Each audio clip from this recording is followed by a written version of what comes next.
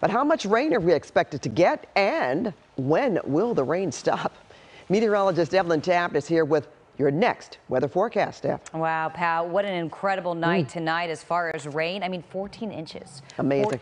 Right? Unbelievable. I mean, 14 inches in just the less than 24 hours. So we're talking to San Marcos Pass, Nordoff Ridge, in Ventura County and Santa Barbara County as well. And on top of that, we're still tracking very heavy rain with thunderstorms embedded in there. So we're going to live track some of these cells for you. Take a look right here. East Sierra Madre Boulevard, East Mountain Street, North Altadena Drive, East Colorado Boulevard, East Del Mar Boulevard in Pasadena, and Foothill Boulevard right there along the 210. We are looking at very heavy rain and the potential for thunderstorms. When we see red, that means downpours, that means wind, and yes, lightning, thunder, and downpours. And as you take a look right here along East Sierra Madre Boulevard between East Foothill Boulevard, take a look at that. That's where the heaviest rain is coming in right now. Let's zoom out a little bit and I'll show you exactly what we're looking at as far as storm tracking goes. Now, this particular cell is continuing on. It looks like it's going to hit Baldwin Park in the next 15 or so minutes.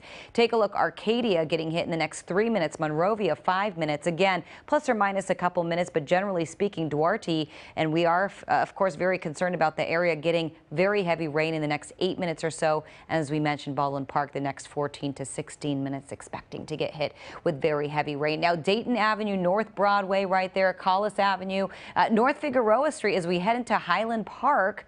We are looking at very heavy rain through Echo Park, Highland Park, along North San Fernando Road, just right off Santa Monica Boulevard, right there along the 2. Now, we've got watches and warnings to contend with at least through midnight for parts of LA County. We are expecting the potential for flash flooding, already looking at flooding through parts of Southern California, hence the warning. We also have a flood watch and a warning to our north, but for Santa Barbara County, the flash flood warning has now been canceled as the cells have continued to slow down just a little bit.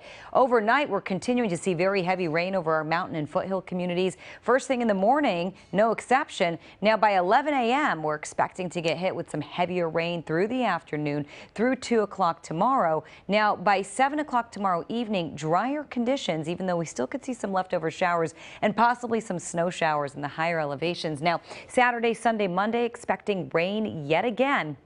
Afternoon showers Sunday, but getting a little bit of a break for the first part of the day. For the IE, we're in the 50s, turning to the 60s and 70s, but more importantly, rain back in the forecast by the time we hit the weekend, but getting a little bit of dry on Wednesday, Thursday, and Friday, but more rain and thunderstorms expected at least, Pat, through tomorrow. So, gotta just